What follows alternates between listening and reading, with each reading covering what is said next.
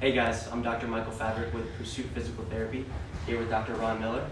One of the most common injuries I see, especially with tennis players, is shoulder injuries, but it's actually not because of shoulder limitation.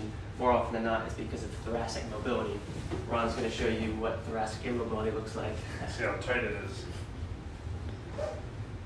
Notice how I can't turn that far. Yeah.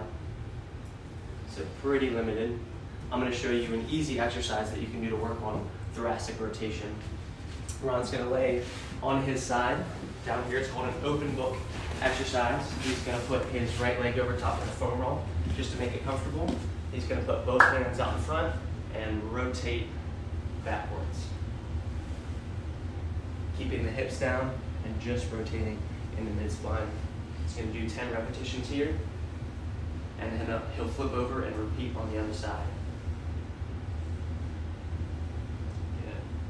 One thing to notice is don't let this leg come off because it wants to do this. Mm-hmm. So you really have to keep it flat and do your 10. Perfect.